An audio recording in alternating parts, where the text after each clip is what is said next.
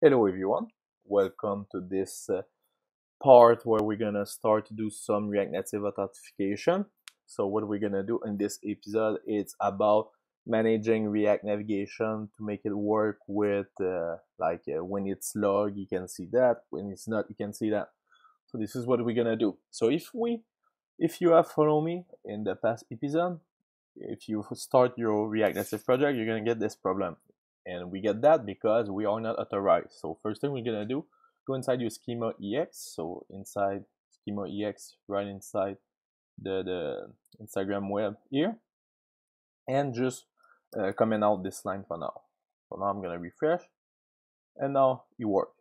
Perfect. So now you see I'm not logged and I'm not supposed to be there. So this is what we're gonna do. And I don't know why I have this folder here. Okay.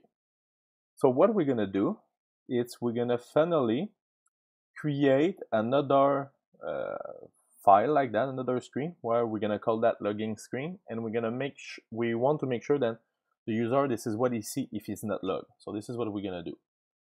So here what we're gonna do, it's a new folder, logging screen. I'm gonna create a index.js inside that. I'm gonna just start a really simple component, view text style sheet. We're gonna just set up a root style, nothing crazy, just a file contain center, just to have a text in the middle for now. Really? Okay. And here we're gonna have the logging screen. And here we're gonna say logging screen. And here I'm gonna put a style of root. Like that. I'm gonna do as what we done in the other screen. So I'm gonna create the same as the explore screen, and I'm gonna do Command D to getting both. And right there, what I'm gonna do is I'm gonna just paste almost the same thing, change that to logging screen, and change that to logging screen like that. So now I have my screen. How can I handle that? Now it's the way I've handled this here. Don't gonna work for a simple thing like that. But I think it's gonna be better if we can manage that another way. I'm gonna show you how we're gonna do this right there. I'm gonna create two functions first. One's gonna be called start logging. The second one's gonna be called start main app. Okay? The start main app is gonna be everything we have already do here. It's gonna be the main application. So this is when you are logged. Here, the start logging app is gonna be when you are not. So we're gonna start with a single screen, start a single screen app. So not a tab, it's gonna be a logging page. So we don't need a tab, it's gonna be just like just a single screen finally. So here what we're gonna do is a screen. What we're gonna say right there, screen. It's gonna be equal to Instagram clone that logging screen, the one we just create. After that, the one I don't want to have the header at the top. So I'm gonna say navigator style. In here, there's gonna be an object. I'm gonna say nav bar. I don't need that. I'm gonna just select that for now, like this. And now I'm gonna remove this nav here. How can I initialize this? Is by doing something like that. I'm gonna create another function called init. Okay. So now, how we're gonna start that? First thing is we're gonna create a new util here function called app initialize.js. Here is gonna be where we're gonna start the application. Here what we're gonna do is this function we're gonna export in app initialize like that. It's gonna be an asynchronous function, and I'm also gonna export default. It's gonna be easier. And what I'm gonna import also is the async storage. So like I told you in the other episode, is we work with GWT. So we're gonna save the GWT in the async storage. So here is gonna be the place where this thing is the first function get called in the application. And we're gonna make sure that this is the place where we're gonna finally await async storage that get item. We're gonna call that Instagram clone, and I'm gonna say token. So here we're gonna check if we're gonna get the token.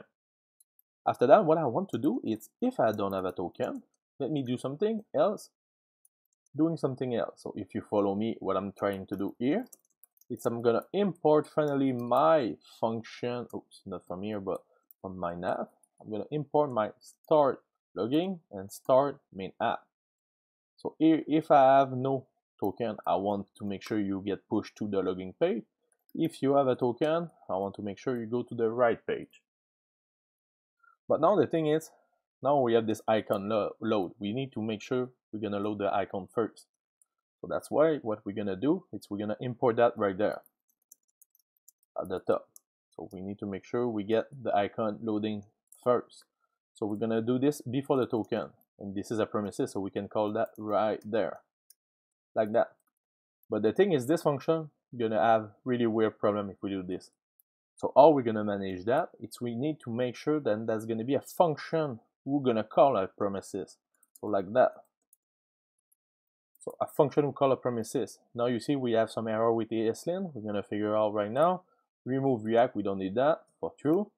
We don't need reject, we don't use it. And now here they say dev is not defined. So what we're gonna do is we're gonna take dev, we're gonna go inside ESLint, global, copy paste that, and we're gonna say false. So this way we get nothing.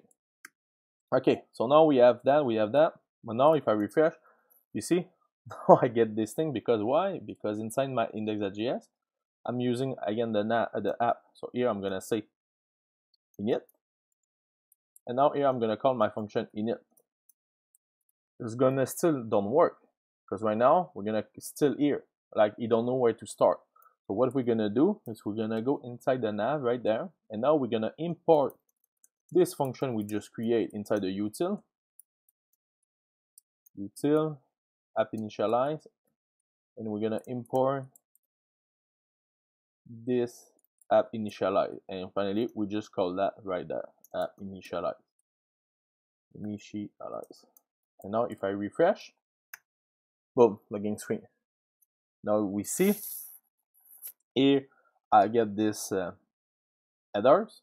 So I'm gonna remove that. So like a navigator style, I'm gonna say nav bar hidden to be true. I don't want to have a nav bar here because that's gonna be, that need to looks like this one.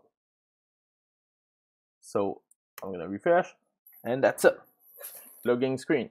So you see, so finally if you want to test it, what you can do, it's going back to app initialize and just say finally here, if I have a token, I'm gonna go to login. If not, I'm gonna go to the start main app, I'm gonna refresh, and now you see, so this is the inverse.